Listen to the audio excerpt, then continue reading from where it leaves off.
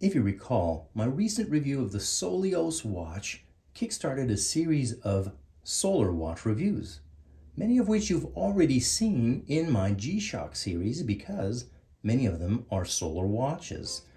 This one is not a G-Shock, but it's a Casio.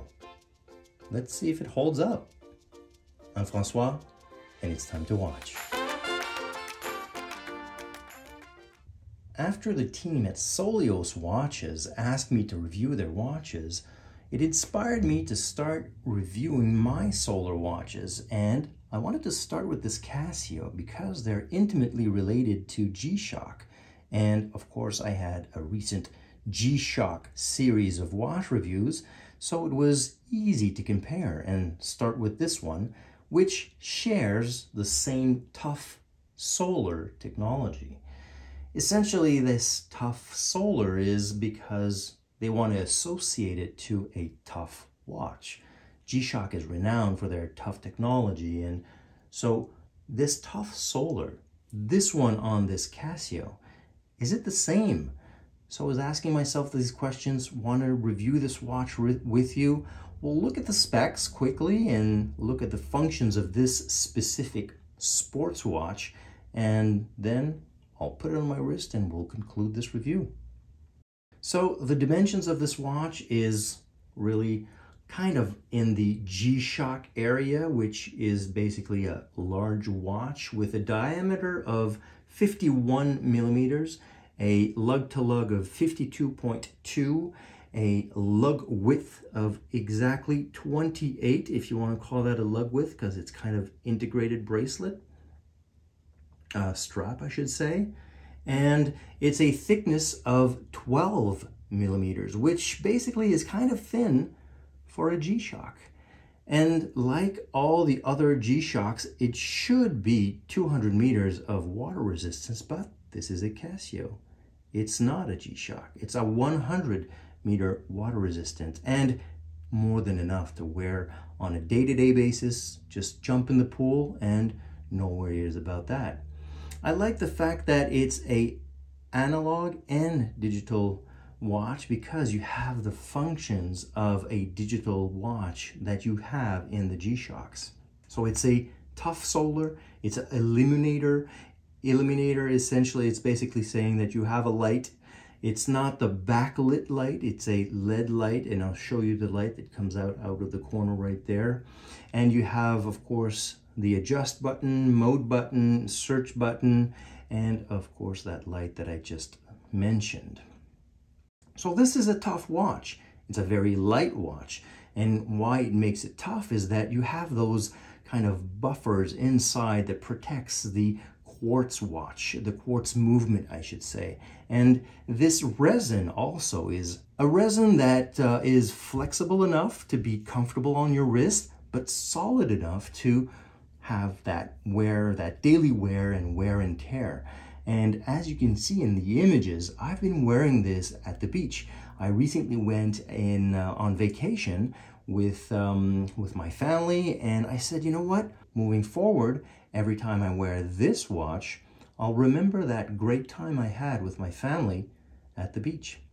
If we get back to the solar technology of this Casio, sharing the tough solar technology is essentially the same as the G-Shocks. I tried to see if this specific sport watch had a different technology, but essentially it's the same thing. It can generate power from a weak light source, and it generates that power to a large capacity rechargeable battery. And within the real estate of the dial itself, what they do is they calculate precisely the real estate that is needed to permit the installation of this high resilient film-like solar panel.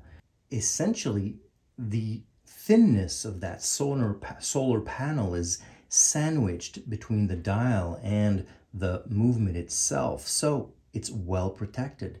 That movement with the buffer inside that protects against shocks, and the resin around the casing as well protects against the shock. So that's why they can call it tough solar. It can take a beating like the watch can. If we look at the watch itself, there are two main reasons why I chose this one. Initially, like I said, I like the fact that it's analog and digital, so you have the functions of a digital watch. So in your day-to-day, you can use that technology for anything you want, the stopwatch, the alarms. But I like also the quote-unquote old-fashioned look and feel of the analog hands. And on top of that, this brings me to the second reason why I chose this one is the legibility. That contrast between that dark dial and that re-hot with the minute track right there with the hour markers that are popping out, the numerals at the 12, the 3, and the 9 pop out really well. The hands are skeletonized and very thin, so it's a bit harder to see, but they still have a nice contrast between that dark dial.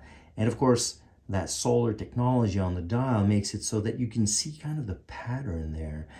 And it's really light, like I said off the bat. When you wear it on your wrist, it's 43 grams of lightness on your wrist. So speaking of which, I'll put it on my wrist. I'll go quickly through the functions and we'll conclude this review. Here it is on my 7-inch wrist. Like I said, it's a larger watch. It's reminiscent of the G-Shock proportions. And to put this one on my wrist, I had to take this one off. This is another solar watch, is a Citizen EcoDrive Pro Master Diver. So let's go quickly in regards to the functions. Like I said, you have the mode button here, that's your main button. And you have here the very first item where you can see the battery level. And this is another thing that I really like, is that off the back you know if you need to charge this or not. Then here you have the world time. It was WT. Sorry about that. Here you can't take out the handset in front of the digital display. So this is world time. I put it on Denver. I have one of my friends who lives in Denver, and I like to see what time it is in his neck of the woods. You have alarm 1, 2, 3, 4, 5, and you have a signal for an hourly chime. Then you get back to alarm 1. And of course, you can adjust that alarm by pressing here and then going through the different modes here and changing it up. I should say up or down right there. You have a timer, and again, you can adjust it. What's specific about the timer I like is that when you adjust it, you see here, you can adjust a second timer. You have site timer number 1 and timer number 2. So you can repeat that. You can see it here, the number of times you can repeat, and then you get back to it. Now the stopwatch, of course, it works normally. You start, you stop, and you reset. And now you're back to the time.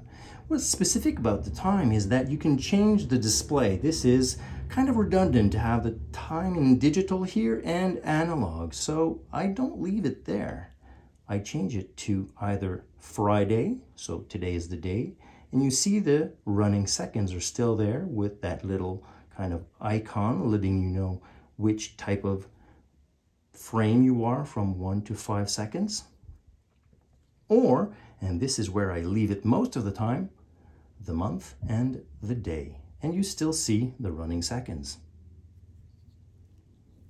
Then you're back to your high. So if you want to go back quickly, you just press, hold, and you're back to your time. So that's about it. This concludes my review and overview of this solar Casio watch, this tough solar, this sports watch. And if you like these types of reviews, don't hesitate, press that like button, and I encourage you to subscribe. And if you do subscribe, press that notification bell. You'll be notified of all my upcoming reviews, one of which will be this one, this Citizen EcoDrive. So I truly appreciate you tuning in, and I hope to see you next time.